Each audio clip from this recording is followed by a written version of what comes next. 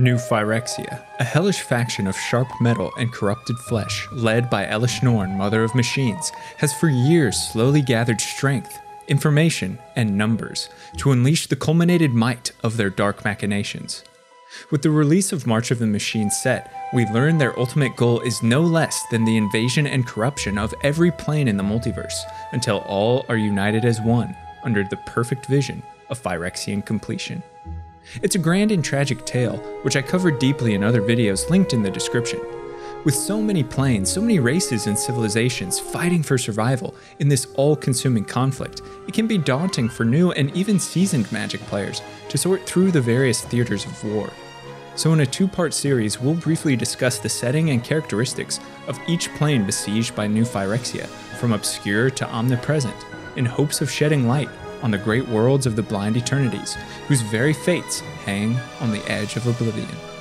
This video will cast its lens over the lesser planes of the multiverse, either briefly mentioned, never before seen, or minor in grand plotlines. Let's dive in. Red mana has fewer purchases stronger than its grip on Regatha.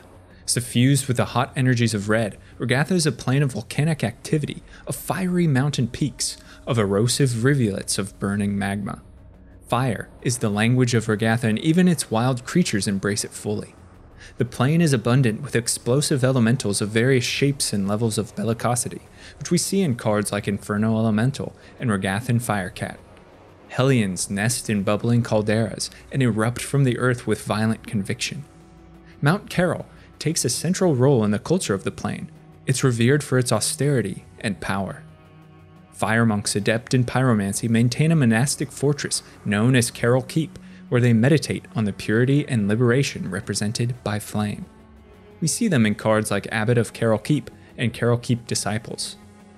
The religious order of Heliod seeks to impart order to this untamed plane through hieromancy and use of the purifying fire, a flame that uncovers sin within an individual's soul, can immolate in an instant, and can drain even the power to planeswalk from the guilty.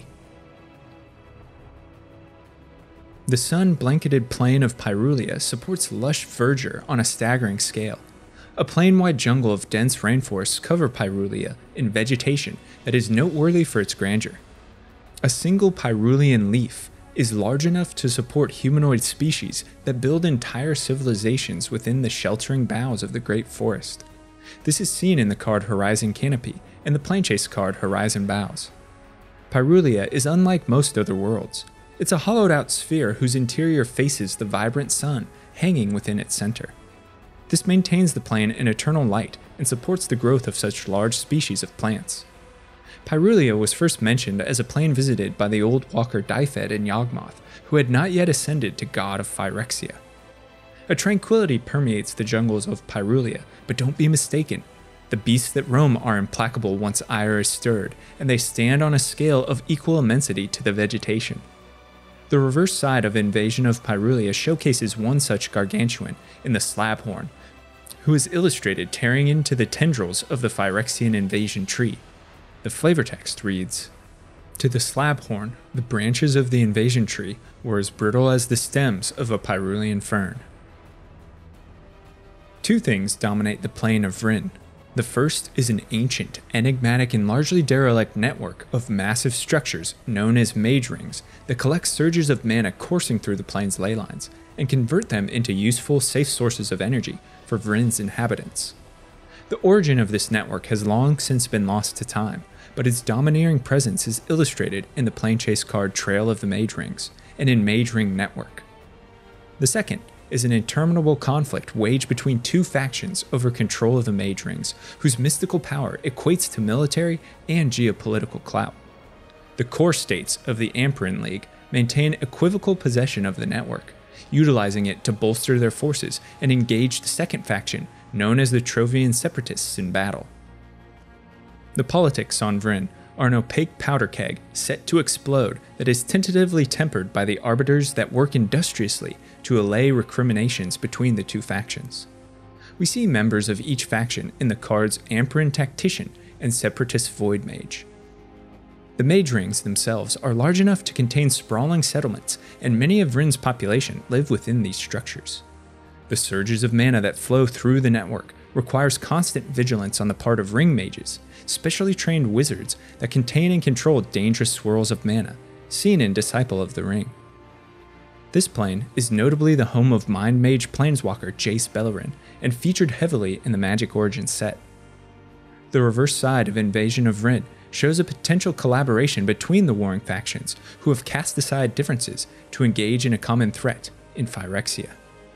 The illustration of Overloaded Mage Ring shows the destructive potential of these artifacts, and in the flavor text we hear Jace Beleren's father, Gav, a Mage Ring engineer, say, "On my signal, disable the safeguards.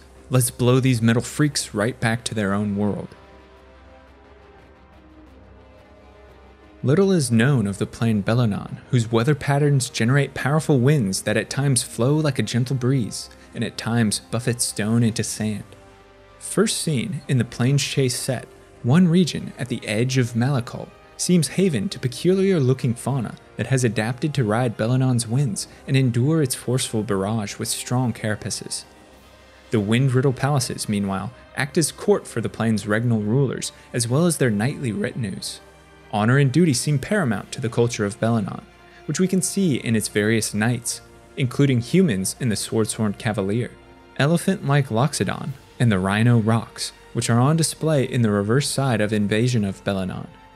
The flavor text of Belonon War Anthem grants insight into the significance of wind, music, and religious convictions, while we see an Aven soar above the grounded knights and tendrils of sacred winds bolstering resolve.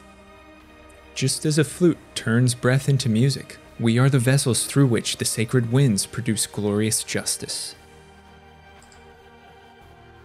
The glistening diamond dunes of Gobakan reflect the plane's lustrous sun into millions of fragments of blinding light. Tempestuous winds tear across the deserts, whipping up terrible diamond storms that can rend flesh and quickly erode stone or earthenware structures, rendering the plane largely inhospitable. We see one of two foreboding storm systems that constantly whirl across Gobakan in the Plains Chase card, the Western Cloud. But the plane's native peoples are adaptive and ingenious. To survive the constant harassment of the diamond storms, civilizations have developed powerful protective magic, greatly connected to white mana. Its wizards and mages are adept in conjuring large, transparent shields of vibrant light that can withstand great assault. The obstinacy engendered into Gobakan's people is illustrated on the reverse side of Invasion of Gobakan, in which we see a collection of shield mages banding together to generate an impenetrable light shield. The flavor text reads, "The weight of Phyrexia crashed down upon Gobakan, but the will of its people endured."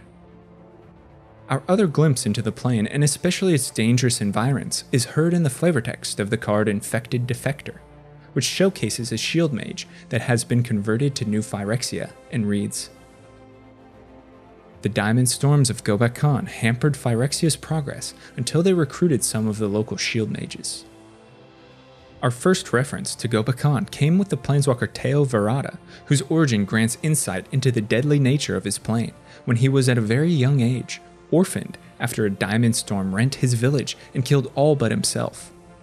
Teo's magic, and that of the shield mage orders on Gobakan, is highly geometric and structured, illustrated in sharp lines and repetitive geometric shapes that is reminiscent of the hieromancy instilled by white mana. The plane of Segovia is a most peculiar realm where everything exists on the smallest scale imaginable. Its landscapes, its oceans, its peoples, its creatures are all miniature, diminutive forms of what they would be on other planes. First mentioned in the card Segovian Leviathan, the tiny stature can be deduced by its largest sea creature having a power and toughness of only 3. Further support for the minuscule nature of the plane can be seen in the card Segovian Angel, whose base power and toughness, despite being a mighty creature of divinity, is only 1, and in the flavor text we hear a mockery of a fight between 2 planeswalkers. When Warzel summoned Segovian angels to fight Tommel's Garganticari Gnats, the ensuing battle numbered among the multiverse's least destructive.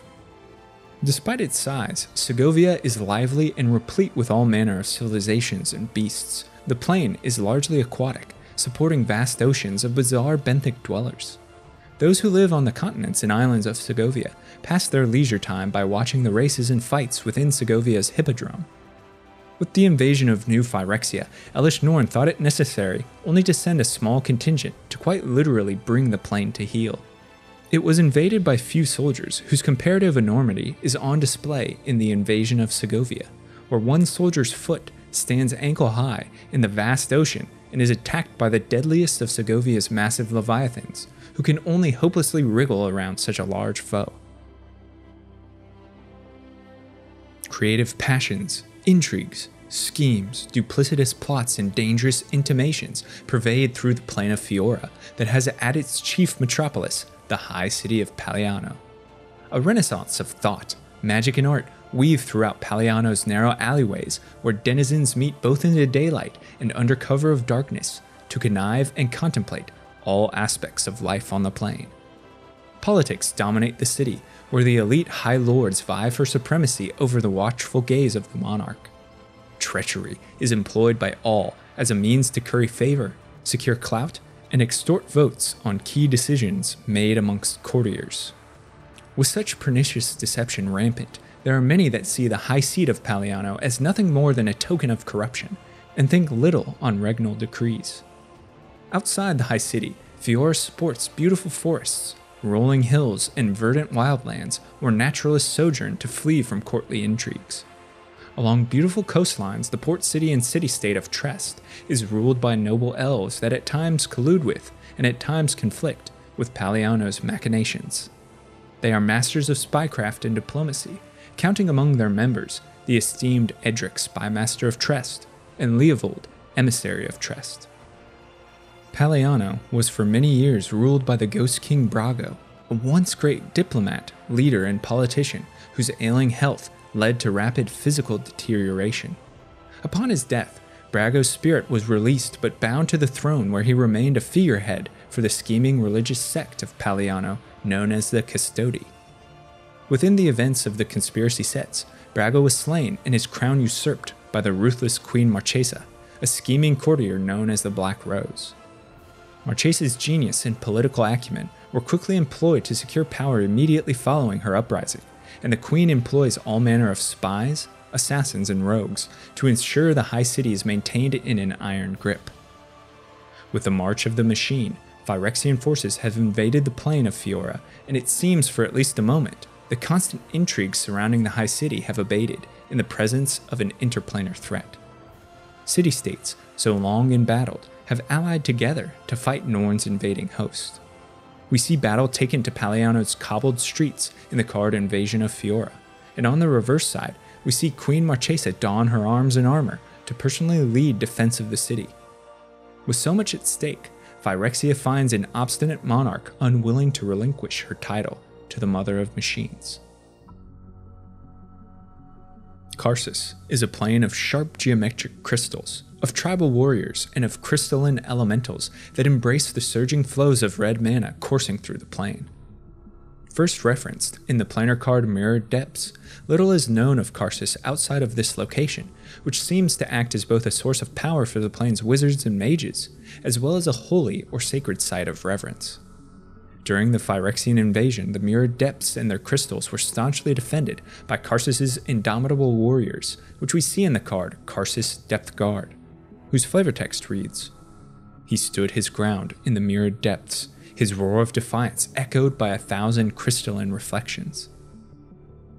But when necessary, the Mirrored Depths mobilizes its own legions to defend itself, which we see on the reverse side of Invasion of Karsus, illustrating a crystalline refraction elemental tearing across Phyrexian ranks and reads, "The crystal landslide stirred over the shattered forms of the Machine Legion vanguard, and then it rose and rearranged itself into an avenging colossus." Sulphurous fumes belch from smoldering volcanoes and crumbling mountain ranges on the ashen-choked plain of Asgol. It's a world of fire and brimstone, of ash and death, where elemental zombies protect the lair of the Ashen Idol, depicted on Asgol's Planechase card. Whether the volcano itself is worshipped, or a being of immense power that dwells within, is uncertain, but the mount and surrounding environs are guarded with utmost vigilance to protect the sacrificial rites and religious ceremonies of Asgul's denizens. We hear of the hatred and anguish inherent to this grim world in the flavortext of Ashen Reaper, which depicts an undead elemental and reads, "Eternal hatred fuels eternal fire," while the card Volcanic Spite depicts Asgul's natural defenses surrounding the lair of the Ashen Idol, as the magmatic mountains are themselves stirred to rain hellfire down on new Phyrexia's invading forces. The flavortext of the card reads, "None may approach the Ashen Idol without an offering," an edict fortuitously absent from Phyrexian intelligence concerning the world of Asgul. Time and distance isolate the plane of Urgamon from much of the multiverse, and it's a world frozen in prehistory. Lush, uncultivated jungles blanket deep ridges and are nourished by rushing waterways. It's a beautifully idyllic realm untouched by civilization, where nature flourishes unbridled, which we see in the Planechase card, Truga Jungle. But Urgamon's serenity is fleeting.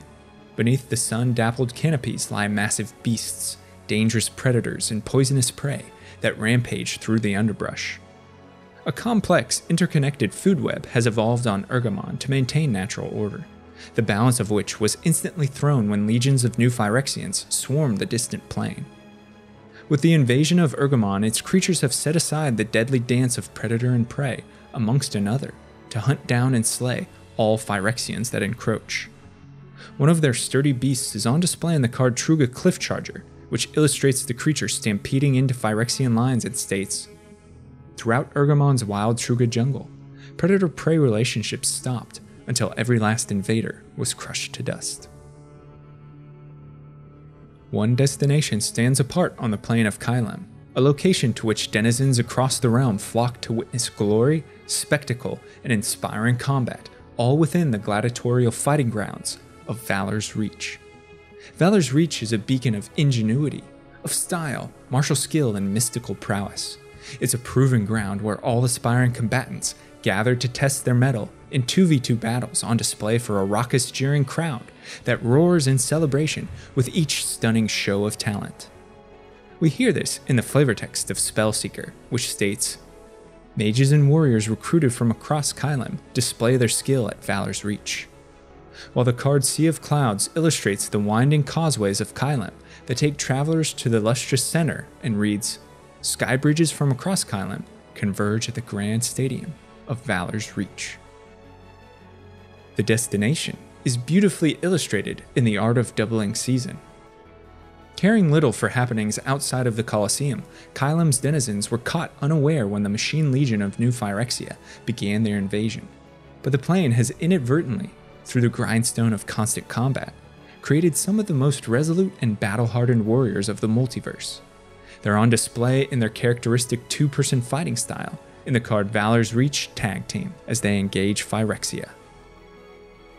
The splendor, hedonism, and excess that encapsulates the plane of Mercadia is most strongly effused within the bustling streets of Mercadia City, which sits picturesque atop a high, inverted mountain. Market stalls run through cramped pavilions where hawkers peddle wares, where anything and everything can be had for a certain price, and where dubious encounters, bribery, and assassinations unfold in narrow alleyways. Mercadia City is the centerpiece of that plain bearing its name.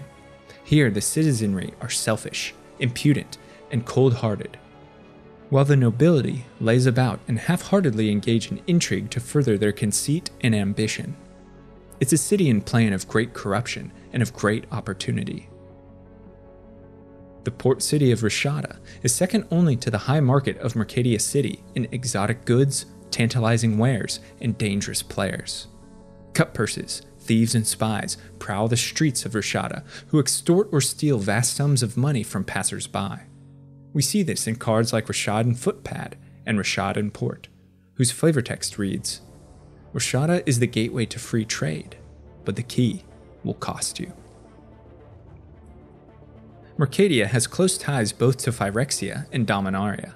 Its earliest ancestors were Dominarian refugees brought to the plane first by the planeswalker Dyfed millennia ago to escape death during the Thran Civil War.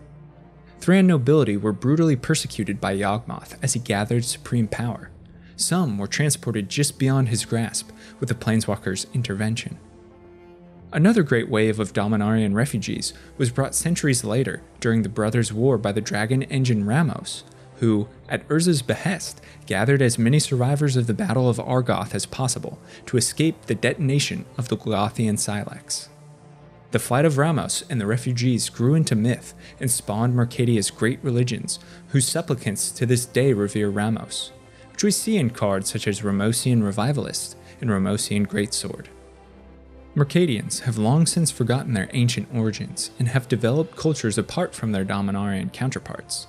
One striking example are the Mercadian goblins, known as Chiron goblins, that, unlike goblins of most other planes, have evolved into an intelligent, prudent culture, which we hear in the flavor text of the card Chiron Glider. Mercadia's Chiron goblins are the opposite of Dominarian goblins. They're smart and cowardly. We see the skill of their mages in the illustration on the reverse side of Invasion of Mercadia, where a Chiron Flamewright harnesses fiery magic to command elementals against new Phyrexia. The meandering plains and eternal bloom characteristic of Moag imbues a sense of natural tranquility across a plane that was first visited upon by Urza Planeswalker and his companion Zancha centuries ago as they fled Yawgmoth and agents of old Phyrexia. The Plains Chase card Fields of Summer beautifully illustrates the verdure of Moag, whose landscape seems in perpetual summer bloom, and the card bearing this title might very well depict the plane. Moag is populated by all manner of flora and fauna, and it's tended by intelligent cultures who assume responsibility of maintaining harmony with nature. Dryads and treefolk walk the bowers and thickets, while elementals and beasts roam the rolling fields. With the invasion of new Phyrexia, Moag's idol is shattered, and although it is a plane of peace, its denizens are well equipped to defend their homelands from corruption. The reverse side of Invasion of Moag shows Bloomwielder Dryads harnessing the rampant mana ley lines of the plane to staunch attacks.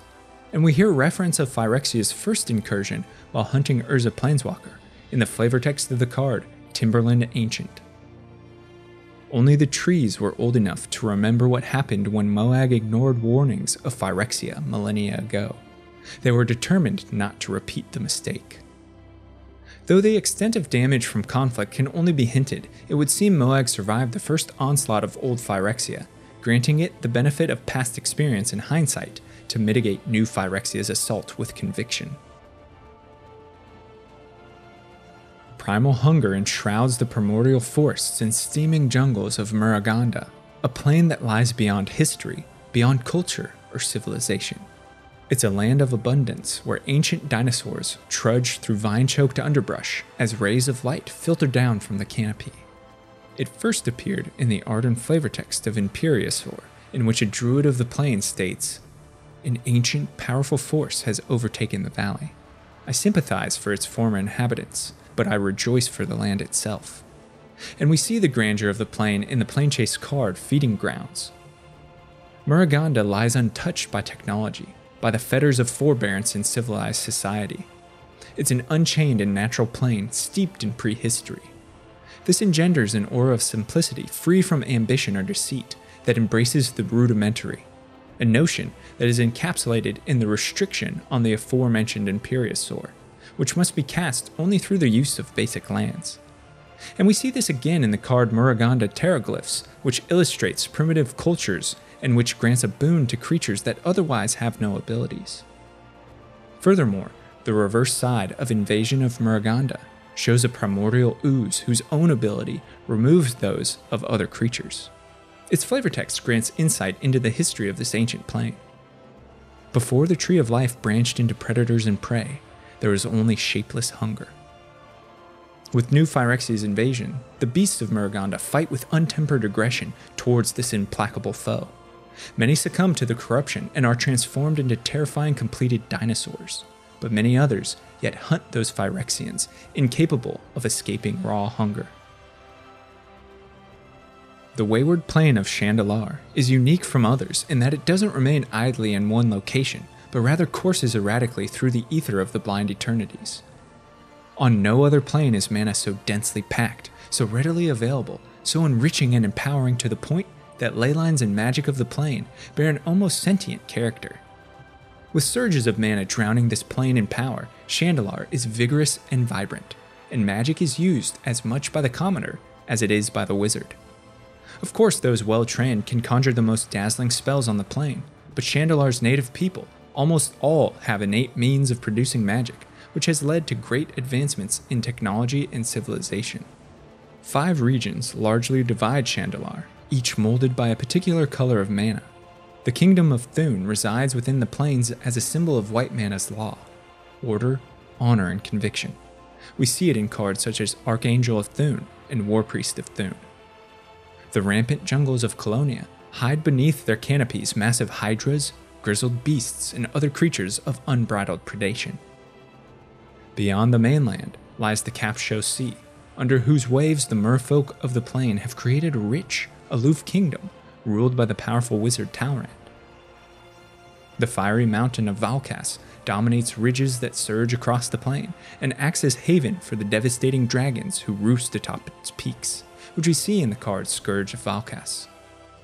Finally, the catacombs and necropolis of Zithrid are deep sources of black mana, where demons, gorgons, and cultists gather greater power through death. An ancient race of highly advanced ogres known as the Onaki once ruled Chandalar, but have long since died off under opaque circumstances. Their magic and metalcraft are still sought after by the most daring of mages, and the dangerous Chain Veil is perhaps the most iconic of their creation. It's referenced in Onaki Javelineer. With the ways between worlds thrown open, the Chain Veil's foul magic seeped from a vault deep within Ravnica all the way to Chandalar's dormant masters. With new Phyrexia's invasion, the plane itself has lashed out against Norn's machines and the corrupting influence of the glistening oil. The power of abundant raw mana is on display in the card Leyline Surge, whose illustration depicts an unnatural Phyrexian consumed by natural powers of green mana, and whose text reads, "Chandalar's wild magic stripped away the unnatural Phyrexian carapaces, reclaiming the true forms hidden underneath." Little is known of Tulvada, the native plane of ghost assassin and planeswalker Kaya Kassir, and what is known comes to us mainly from her perspective. Once a plane of beauty and nobility, Tulvada was torn asunder when a great aurora-like crack shattered the sky and invigorated the undead and spirits of the plane. We see this illustrated in the reverse side of Invasion of Tulvada, as shades and specters come pouring through the eerie rift in the broken sky to attack new Phyrexian invaders. We also witness the effects of the glistening oil on Tulvada's spectral host in the illustration and flavor text of Ichor Shade. As oil seeped into their funeral shrouds, Tulvada's dead rose to join the invaders' ranks. It's believed that Nicol Bolas, elder dragon and planeswalker of infamy, had a large hand in shattering the sky, consequently breaking the will of Tulvada's people. The noble houses that rule lands of the living grow madder each day due to the strange phenomenon, and Kaya believes her world is beyond redemption. Setting for the homeland's expansion, the plane of Ulgrotha has been many times rent by the internecine conflicts of powerful planeswalkers. Ulgrotha was once vibrant, a plane rich in mana and creatures, of stunning beauty and variegated landscapes. An ancient feud between two groups of planeswalkers and wizards known as the Tolgath and the Ancients boiled into plane-wide violence, known as the Great War. To fuel their powerful spells, the enemy factions called on ever greater reserves of Ulgrotha's mana, ripping the very fabric of its mana leylines apart. The Apocalypse Chime, a mysterious weapon of great devastation, was used by the young wizard Ravi to end the conflict. It did much beyond that. Not only were most of Ulgrotha's creatures and lands utterly destroyed, the plane was largely drained of its mana.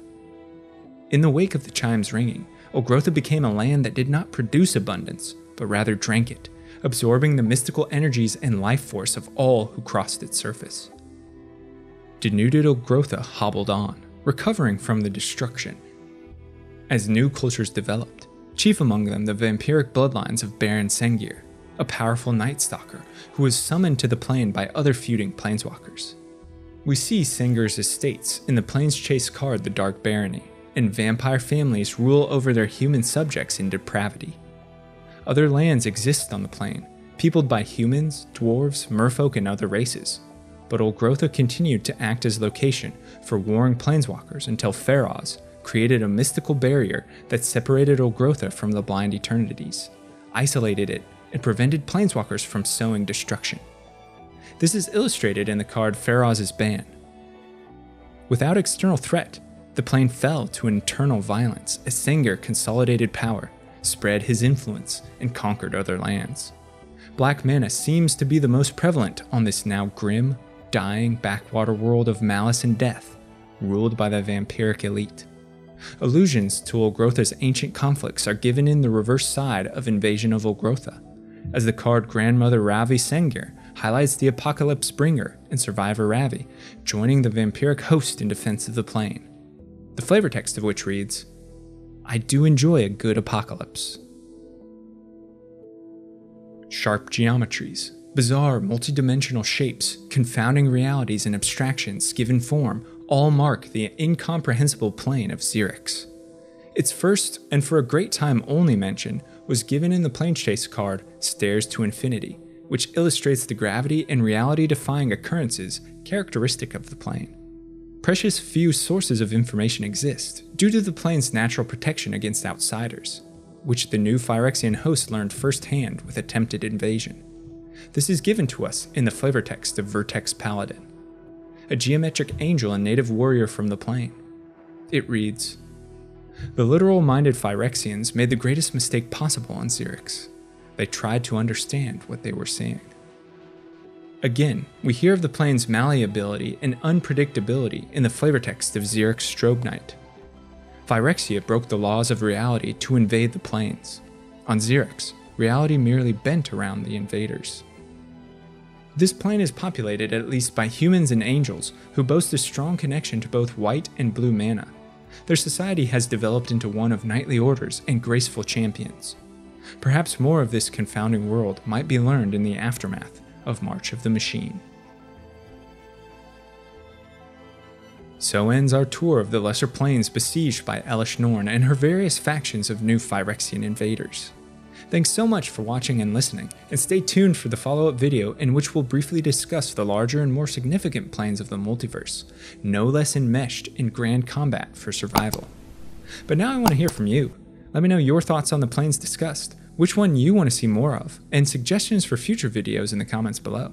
And if you're a fan of lore and storytelling, be sure to subscribe to the channel, listen to the podcast, or check out the blog, where content is uploaded frequently. A huge shout out to all of my patrons over on Patreon. Your support means the world to me and helps the channel grow and improve. If you're interested in becoming a lore luminary for access to me, early video drops, written scripts, and more, check out the link below or head to patreon.com/thelorebrarians to learn more. Until next time, go forth and explore the lore.